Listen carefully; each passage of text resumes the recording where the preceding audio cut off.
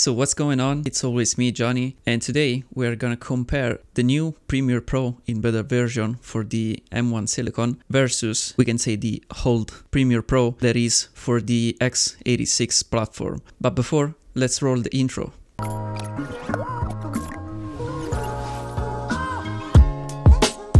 So, as I was saying before, today we're gonna see a little comparison between the two apps for the new Mac. Actually, I did use until now the oldest version of Premiere Pro that was for the x86 chip, so the actual Intel one. I'm looking right here because I have the Mac right here, and it was good. I mean, it runs through the Rosetta 2.0 emulator, we can say. It's running good, but sometimes maybe when you are working with some heavy files and some stuff like that, maybe 4K like 10-bit, maybe with a high bit rate, you have some lag, you have some problem running those videos. And actually I've decided to try the beta version of the new Premiere Pro that is actually somewhat optimized for the M1 Silicon. So as I said, this one is still a beta, so you actually have to take this in consideration, like not the final product. So this isn't the final results that we are gonna reach with the Premiere Pro, but it's just to compare these two apps and see how it goes. So before we start with the benchmarks, actually I wanted to tell that I had some problem with the beta of Premiere Pro, because one simple thing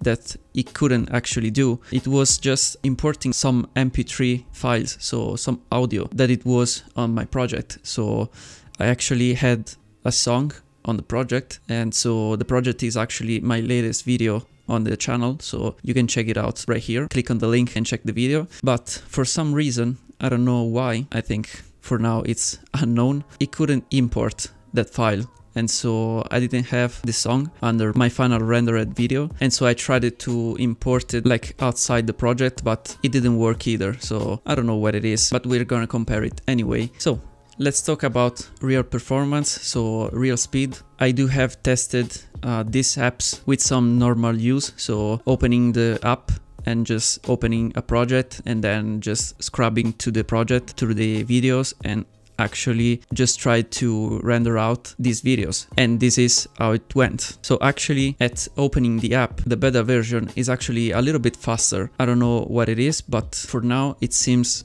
faster, mostly if you consider the first opening. When you just take the Mac, you just open your laptop and you just open Premiere Pro, your first launch of the app, it's just much faster on the beta version. And also scrubbing through the videos, you can see here the videos I was recording on my Mac, so you have to consider that while I was doing that, I was also recording some videos, so the performance were just a little bit lower than if I did that without recording, you know. And so I was saying, scrubbing through the videos, it was actually a little bit smoother on the beta version. I think it's like a similar result, but it feels like a little bit smoother. I don't know what it is. You can see here it's both the videos are playing in full resolution, so it's just the footage from a GH5S that is recording right now, and it's 1080p, not too high of a bitrate, but it can handle very well. So on the videos, I didn't have any effect applied or anything. You can see there are just some layers above the videos. There are like the subscribe buttons and actually some text, and you can see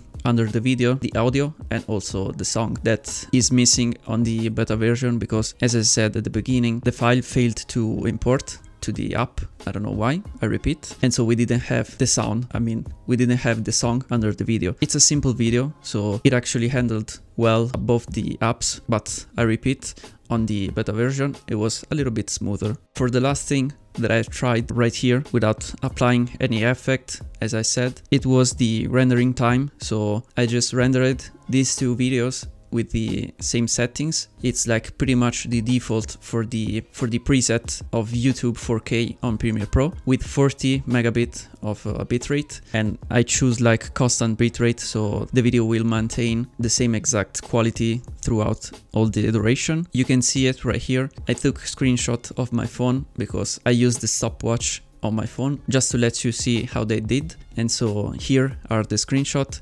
You can see it on the beta version. We have like a minute of a difference. It was actually faster, and I know that the song it was missing on the beta version because it failed to import, but I don't know if the difference was given by the missing file or maybe it's just faster. I think it's a little bit faster because in the process of rendering you couldn't see it because I just stopped the recording for the rendering, because I have to take like the real time of rendering and just show it to you. And so while it was rendering, both of the times it actually was very fast in the beta version of Premiere Pro, and so I think with a longer video the results are just gonna be the same. And so I think in general this new app, the optimized one, it's in general feels a little bit smoother than the older one, but it's not like a big leap forward. It could be because, I repeat, this one is still in beta, so they have much time to just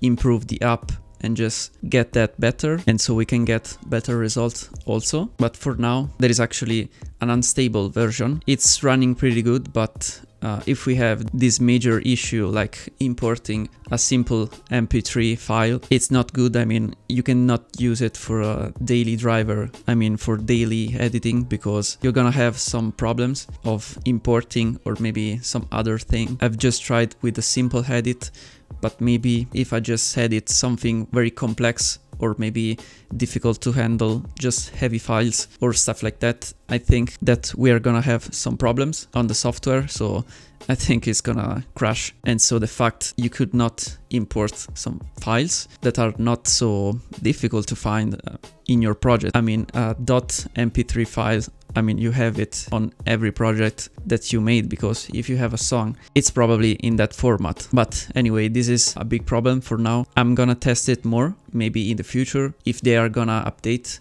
I don't know how fast they are updating this app, but I'm gonna take a look on this app once in a while, so to see if there are some changes, some good changes, and maybe I'm gonna do another video about this, more specific. This was just a little confrontation between the two because I just wanted to see how it will perform against a final app. So it's not an in-depth review of the beta program, because we cannot do that, of course. If it's in beta, we have to still wait for the final version. I hope there will be some more fixes in the future and the app will run just good as the stable version for the Intel version that we have now. And if I know something good, I will tell you right on this channel, so make sure to subscribe right now so you stay updated on those things. And also I think that was it. This was a quick video on this topic, so let me know if you use maybe this beta program or maybe you still use the final version. And one thing that I can say is